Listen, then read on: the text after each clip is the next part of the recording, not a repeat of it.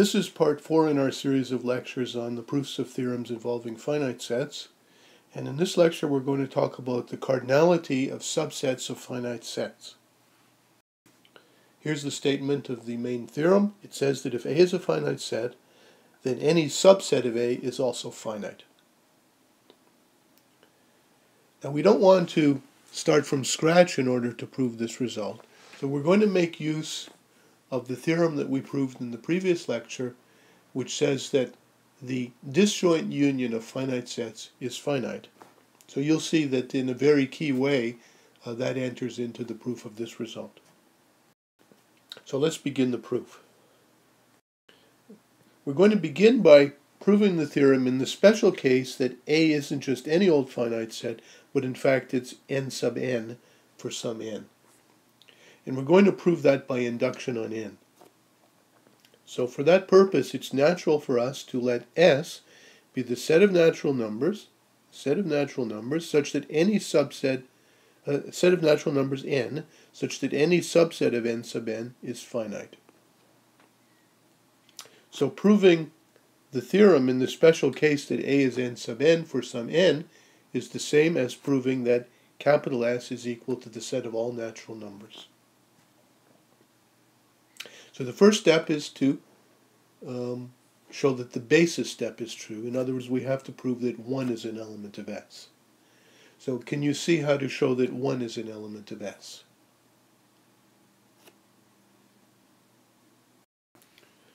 Well, showing that 1 is an element of S is the same as showing that any subset of n sub 1 is finite. What is n sub 1? N sub 1 is this set here, and the only subsets of that are either itself, which is certainly finite because it has only one element, and this, which is also finite because it has 0 elements. Okay, so that concludes the proof of the basis step. Now what about the inductive step? How would you start the proof of the inductive step? Well, we have to give ourselves a natural number n, and we have to assume that n is an element of S, and then we have to prove that n plus 1 is an element of S. So proving that n plus 1 is an element of S involves giving ourselves a C, a subset of n sub n plus 1, and we have to prove that C is finite. In order to do that, there are two cases to consider. Either n plus 1 is an element of C or it isn't. If n plus 1 is not an element of C, then since C is actually a subset of n sub n plus 1, but n plus 1 isn't in it, then C must be a subset of n sub n. And now we can use the inductive hypothesis to deduce that C is finite. Okay, so it remains only to consider the possibility that n plus 1 is an element of C. And here's where we're going to make use of the theorem from the previous lecture. Do you see how we can make use of the theorem from the previous lecture? To rewrite C as a union of two sets, it's a disjoint union, in such a way that we can handle the case where n plus 1 is an element of C.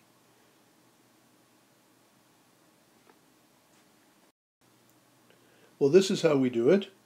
If n plus 1 is an element of C, then we can rewrite C as this union.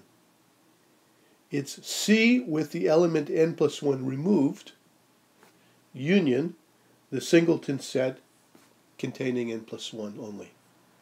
Okay, that's clearly the same as C, and it's a disjoint union because this set contains n plus 1 and this set does not. Now the first set is actually a subset of n sub n. And so using the fact that n is an element of S, the inductive hypothesis, we know that this is a finite set. This is clearly a finite set because it only has one element. And so using the theorem from the previous lecture, we know that that union is finite, and that says that C is finite. So that concludes the proof that n plus 1 is an element of S. So by the principle of mathematical induction, we've showed that S is equal to n, and that completes the proof in case A is equal to n sub n for some natural number n. Now we have to go back to the general case, namely A is just simply any finite set and C is a subset of A. Without loss of generality, we can assume that A is non-empty, because if A is empty, then there's nothing to do, because then C is empty, and of course that's finite. Okay, so A is non-empty. That means to say that A is finite is to say that there exists a natural number n and a bijection f from A into n sub n. Now, in order to make use of the case of the theorem that we've just finished proving, we want to somehow take our subset C of A and produce a certain subset of n sub n, because we've just finished proving that any subset of n sub n is finite. So how can we use this f and the C that's contained in A, how can we use that to produce a subset of n sub n which has the same cardinality as C?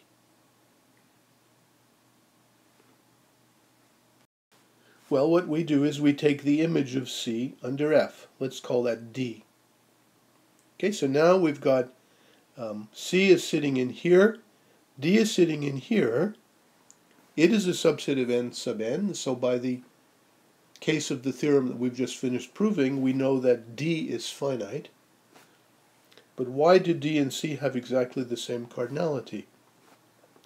Well, if we let G be the restriction of F down to C, we know that the restriction of any injection is always an injection. But why is G a surjection? Well, by definition, the image G of C is the same as F of C, and that's D. So the image of C, G of C, is D, and so by definition, G is also surjective. So that proves that G is a bijection. It's a bijection from C to D. So C and D have the same cardinality, but we've already observed that D is a finite set, and therefore C is finite, and that completes the proof. So proof wasn't completely trivial. We had to do some work, but notice that the key idea was here. This is really what made the proof work for us, and that made use of the result from the previous lecture.